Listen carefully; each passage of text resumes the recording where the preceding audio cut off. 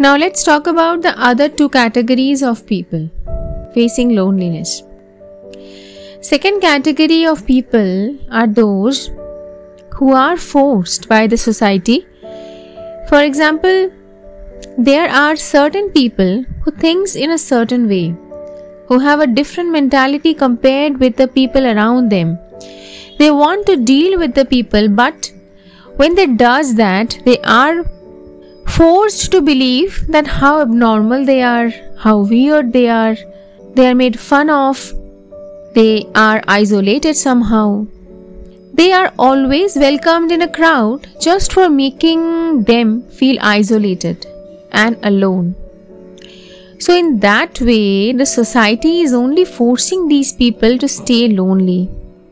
And once they chooses to do that, the society have a problem with that also. According to me, let them be happy in their own zone. And if you are not able to make a person happy, at least don't try and make them unhappy, because it's not worth your work. Now the third category of people who are not being forced by the society, also they are not choosing to be lonely.